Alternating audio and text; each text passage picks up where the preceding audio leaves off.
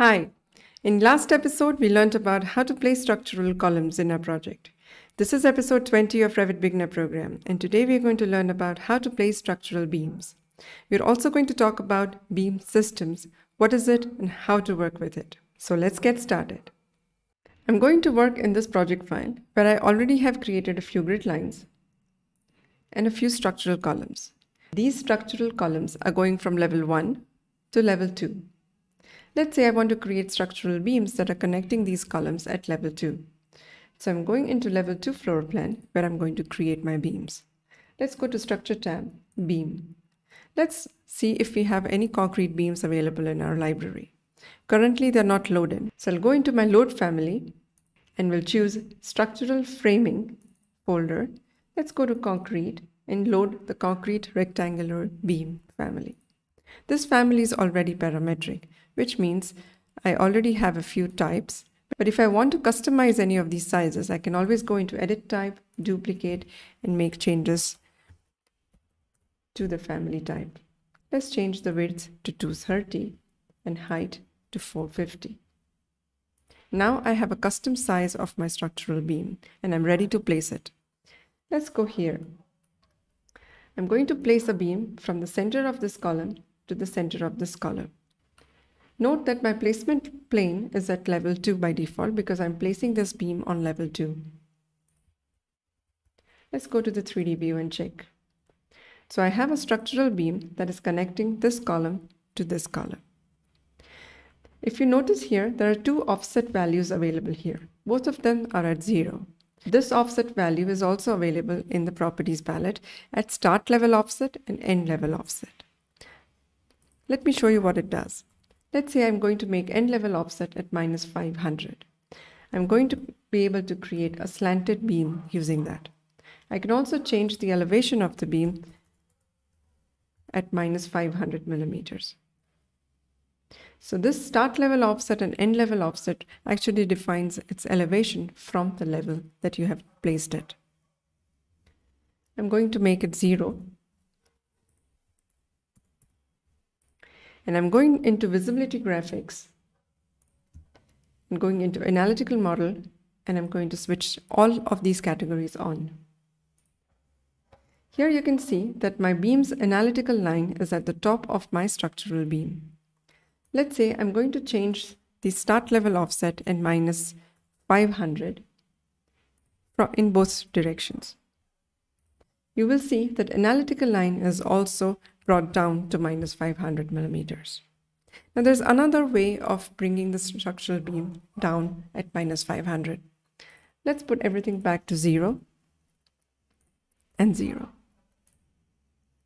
Now there's another property called Z offset value. Right now the justification of our beam is at the top, which means if I cut a section here, you will see the top of the beam is aligned to level 2. Now if I change the Z justification to bottom, the bottom of my beam is going to be aligned to level 2 0 offset, which means my beam's bottom is going to match with my analytical line here. Now let's say if I change the Z justification to top, but I change the Z offset value to -500. The beam is down, but my analytical line is not. So depending on how you would like to create your analytical model, you can choose either of these methods. I'm going to make it 0 for now. Let's go to Structure tab and use Beam tool.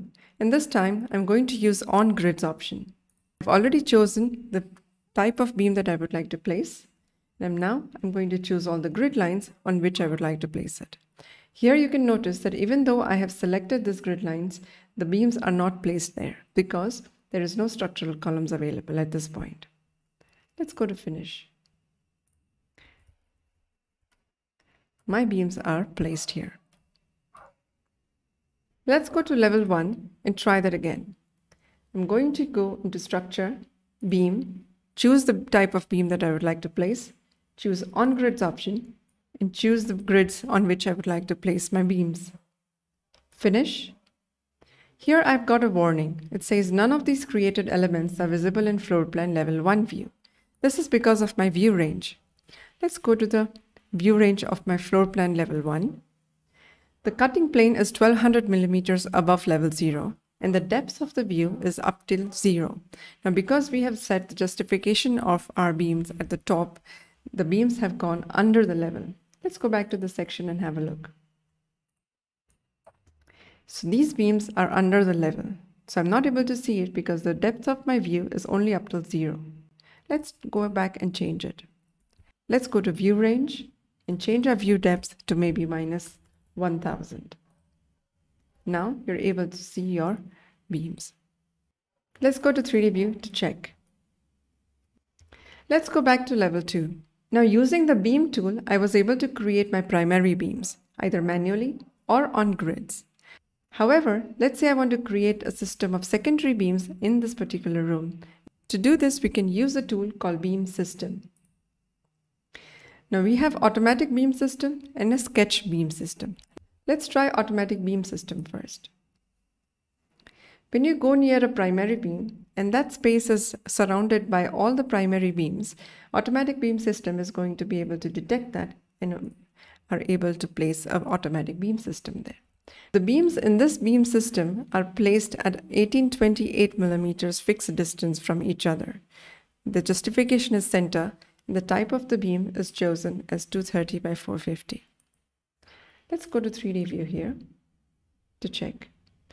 But let's say I want to change the position of these beams. I can come back to my beam system. Let's say I want to make everything at equal distance, and I want to have 5 lines of beams in between. I could also change the type of beam from concrete to steel or any other type that you have in your project. When you go near a beam and if you're not able to select the beam system, just press Tab. And this is the beam system that we have selected. You can always come back, change the layout rules or the justification or the type of beam that it's using. You can also individually choose any particular beam and change its type later on.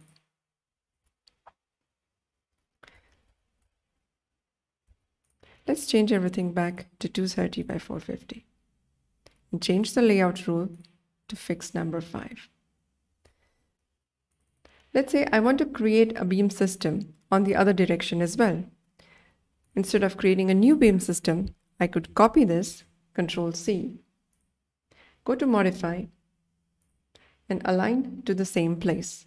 And I've created a duplicated copy of this beam system, but I'm going to edit the boundary and change its beam direction from the vertical to the horizontal. Let's finish that. Now I have beam system that is in the another direction. I can always come back to it, change the values or the beam type of this particular beam system. So this is automatic beam system. But let's say I want to create a similar pergola system in this space, which is not enclosed by the primary beams. For this, I can come back to my structure, beam system, and use sketch beam system. The automatic beam system is not going to be able to detect here because it's not enclosed. Let's go to sketch beam system and choose our boundary lines. Let's go to pick supports because we already have a support here and here. And maybe we change this boundary to an arc. It must be an enclosed boundary. The beam direction tool allows you to set the direction of your beam. For now, I'm going to keep it the way it is. Let's finish this. Let's change the layout rule to fix number maybe up till 3. Now you can see here that it's only going to create secondary beams, not the primary beams. Now this circular primary beam that you see here needs to be created manually if you would like to have it. So let's go into beam and choose arc option and create our primary beam there. The interesting thing about beam system is that whether it is created automatic or sketch, you can always come back to it and edit the boundary as per your need. Let's say I want to create a void in the middle of this beam system. I'm going to choose my rectangle and create a loop inside a loop. A closed boundary inside a closed boundary is going to create a void here. Let's going to finish it. Let's do the same for the beam system of the other side. I'm going to create the same size of void. It's going to adjust the beam system to incorporate that particular void.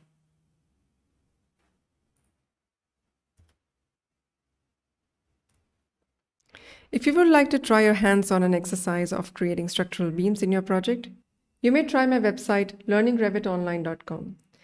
I've provided the link to this website in the description box.